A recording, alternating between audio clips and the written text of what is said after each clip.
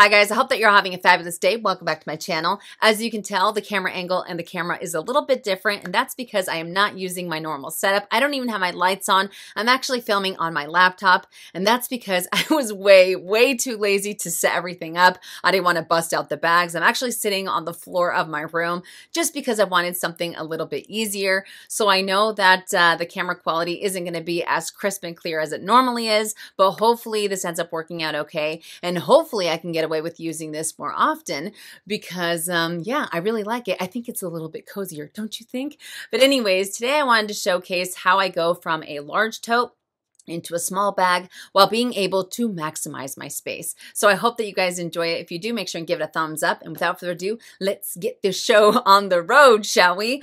Okay, so I actually get this this question asked quite often, especially on Instagram, how I'm able to go from a big bag into a small bag while still being able to carry quite a few SLGs with me. So hopefully you guys find this video helpful. Hopefully I can give you some ideas on how you can end up carrying a little bit more with you inside of those smaller or inside of those mini bags. I definitely don't want this to be a what's in my bag, but I still want to give you guys as much information as possible. That way, if you have items that are very similar, it might help you out a little bit better.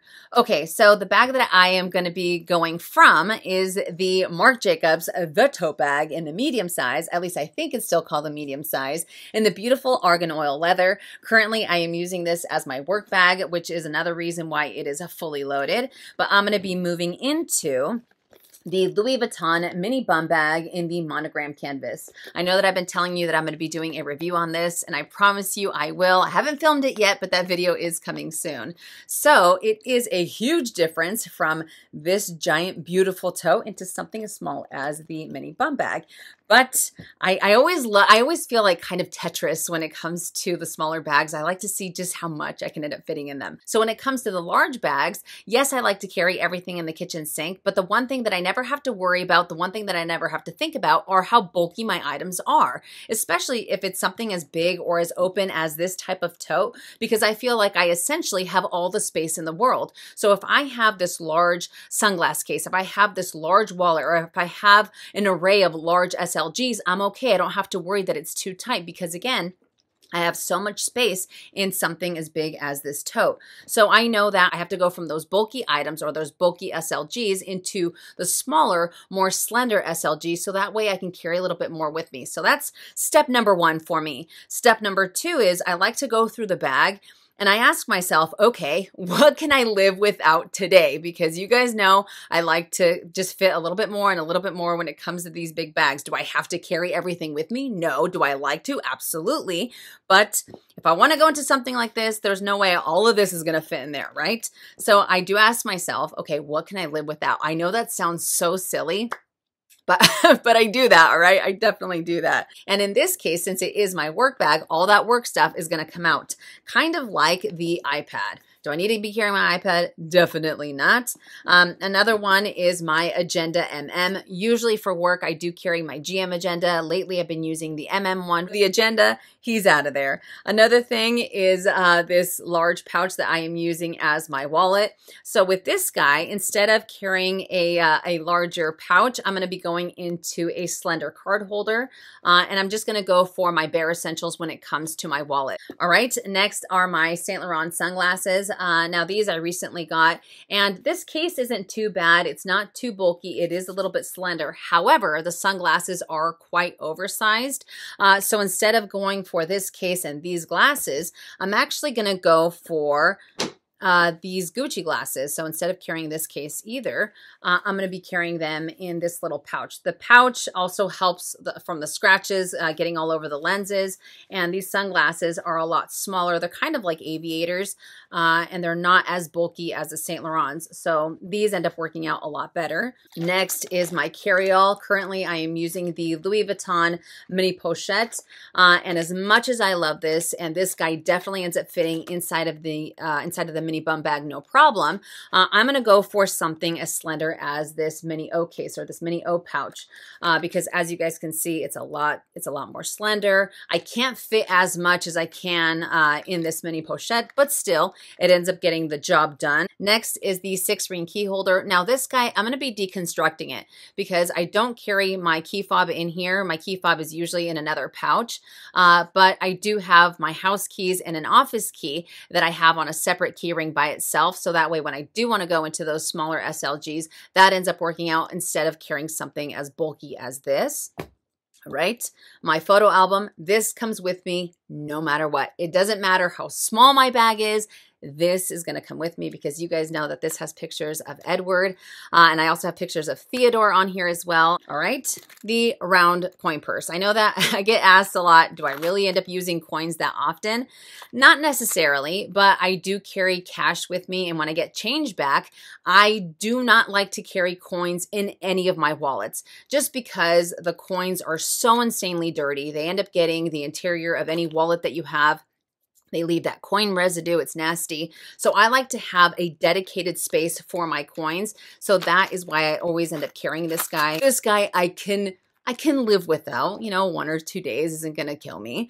All right. My phone obviously comes with me. I also do carry the key pouch. This guy I end up using for my my hair ties, my hair clips, and my bobby pins. I'm not going to be carrying my lotion.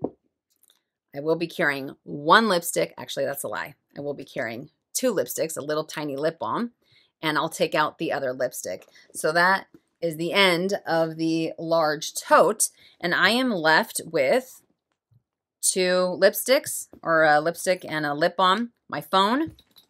I have this pouch that I'm going to be using as a carry-all, this pouch that I'm going to be using for my hair stuff, my photo album, gum, headache medicine, wipes, Hollywood tape, key fob.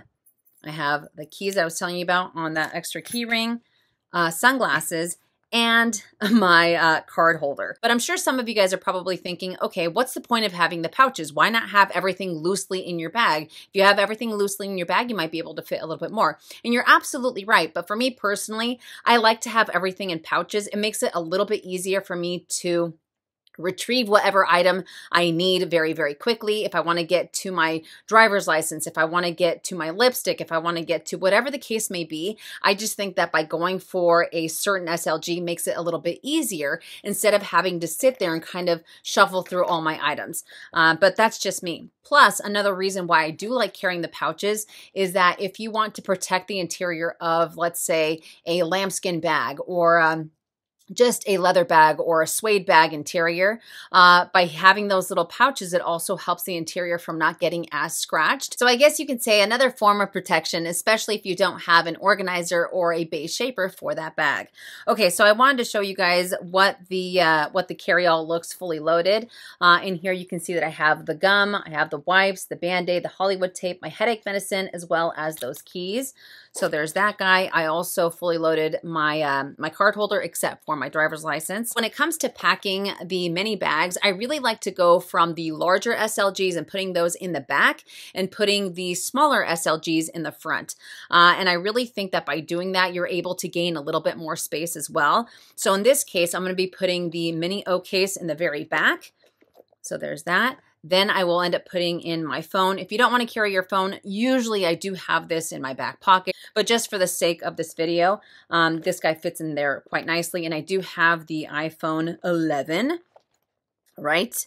Next, the photo album. Now the photo album, since it does have that little button, that little gold button, sometimes that gets stuck if I put it like this in the bag. So if you have any type of studs, if you have any type of hardware that might end up getting stuck, I often like to put those at the very top of the bag. That way nothing gets stuck and it makes it a little bit easier to get it out as well. So that guy's gonna go next. Then I will go for my pouch. Then I'm gonna go for my card holder. Give me 1 second. Okay. All right. So there it is. And another thing is that, yes, you want to have it fully loaded. At the same time, you don't want to have too much to the point where if you take one thing out, everything just kind of, it just busts at the seams either, right? That's not the purpose of wanting to fit a little bit more in there. But by having it like this, I'm able to see everything at a glance, and I'm able to pick up a little bit more space for my lipstick. So my lipstick is going to go right there. As far as this little pouch, I end up using it for my key fob. And then I have the little lip balm that goes in like so. Okay, so I could close this up if I wanted to, no problem. But I still have my sunglasses. Now the sunglasses, sometimes I like to carry them, you know, on my head. Other times I like to have them back in my bag. And because these, I'm constantly messing with them because I'm going into stores or I'm getting into my car, I always like to have them right on top of my bag. And it just still makes it easier to move them off to the side. And all right. So there we go. It is fully loaded. I can get away with opening it up. I can take my sunglasses out and then I could just leave the pouch back in there. And once again, you can see everything at a glance. So I really like putting the larger SLGs in the back again, because I feel like you're able to gain a little bit more space in the front. So maybe if you wanted to carry, instead of carrying your phone in here, you wanted to carry maybe more lipsticks, or maybe if you wanted to carry a lotion, you have that option. But this little guy is so misleading because it is small, but I mean, it fits a lot more than you might think, right?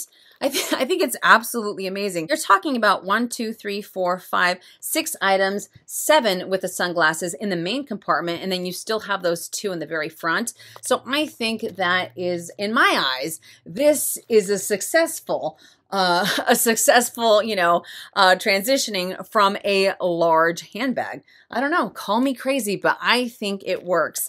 So again, let me put these sunglasses back in. And usually with these, I like to just kind of do this, because that way these, I don't know, these little ribbons don't get stuck in the in the zipper and it looks all weird or whatever. And boom, you are good to go. I don't need a big bag, but there is something so insanely magical about a big bag for me that these mini bags just can't do. I think that mini bags are beautiful. I think that they're adorable. They're stupid cute, right? But still, a big bag just completely speaks to me. Let me know if you guys feel the same way. But let me dress it up the way that I am going to be using it. I'm not going to be using the leather strap just because, yeah, I don't. I like to carry it like so, as a little shoulder bag. I think that this is perfect. Boom, I am good to go and out the door. But anyways, that does it for from my large bag to my small bag. I don't know if you would call this a tutorial, but this is the way that I do it. This is what works out for me. Let me know if something works out for you better. But by being able to go into those slender, smaller SLGs and being able to put them from the biggest to the smallest, from back to front, I think makes a big difference in how much more you can carry in your bags.